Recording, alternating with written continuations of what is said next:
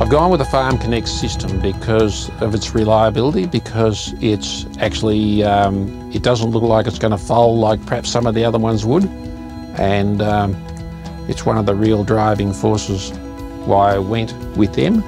Apart from their hardware being extremely good, but to have somebody that's going to be in the field for a number of years compared to somebody that might, for no reason of their own, fold overnight, and is pretty important to our operation here.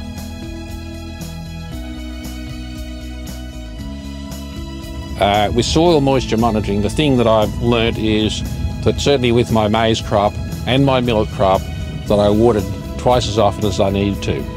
That I was certainly probably not letting that moisture get down far enough.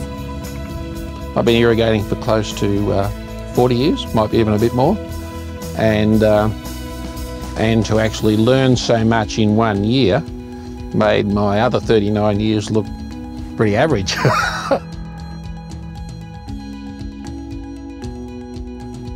I've certainly grown a better product, you know, a cleaner product, a better product, and we've been able to achieve that by fast watering and controlled watering.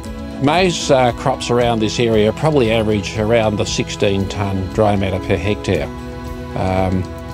The result we got last year was close to 27 tonnes of dry matter per hectare, and I'm sure we can do better than that. That's our ambition anyway, to do better, and you need all these bells and whistles and things to go with you to actually be able to achieve these type of yields.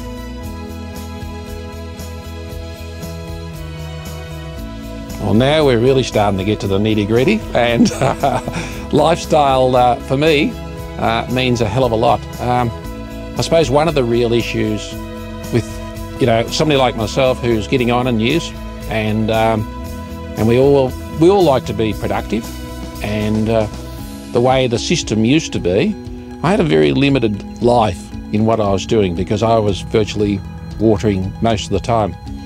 But I see with this system now, I'm hoping for another 10 years of irrigation, which is really something. So, can only happen with a system like likes of this.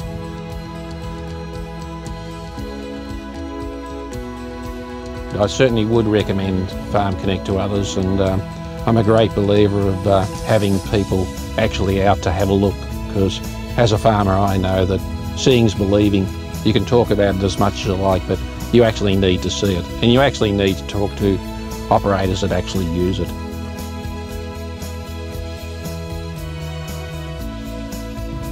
Automation is essential with high flow. You're kidding yourself if you think you're going to be able to do it manually. You'll start off with great gusto, but I can assure you that you'll fall back into the same habits because it's impossible to keep up with.